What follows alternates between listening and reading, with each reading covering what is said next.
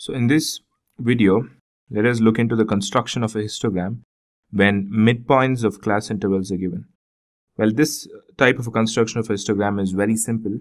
Of course, the basic steps are there, that is, draw two mutually perpendicular lines. One is OX and one is OY, that is the x-axis and y-axis, and all those things are same. But leaving all those things, let us get into the actual steps that we have to do to construct a histogram when midpoints of class intervals are given. So the first step is here. Find the difference between second and first midpoint and let it be h.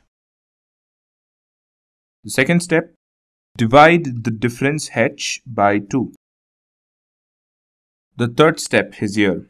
Subtract h by 2 from first midpoint to get the lower limit of the first class and add h by 2 to the first midpoint to get the upper limit of the first class.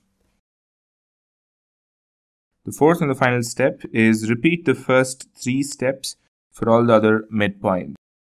Now, after ascertaining the lower and the upper class limits of different classes from the given midpoints, we construct the histogram by the procedure explained earlier.